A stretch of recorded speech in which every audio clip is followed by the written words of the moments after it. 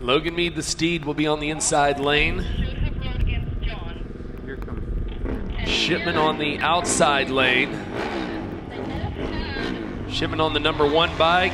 Mead on the 414, and they're on it. It's going to be a side-by-side race. Wow, and Dirty Joe Shipman's actually going to challenge Mead for that shoot up the left-hand side. Oh, look at this. Look at this. Joe's going to look to cut it. Going to the top. Joe's it's going to be Shipman. Oh, he does do it. What an incredible finish. Wow. I mean, you want to talk about swapping some paint. Yes, they were. They were all over each other, and Mead is coming back down the front. Shipman's going back down the back.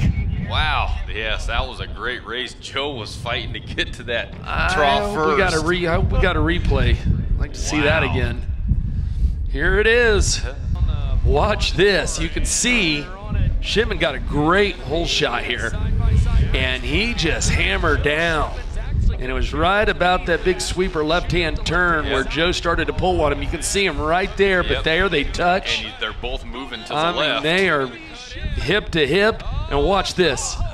Joe never made it to the finish line, but he made it farther than Mead. And I think, I don't know, it kind of looks like they may have exchanged words there. I don't think it was a nice race. Maybe it was.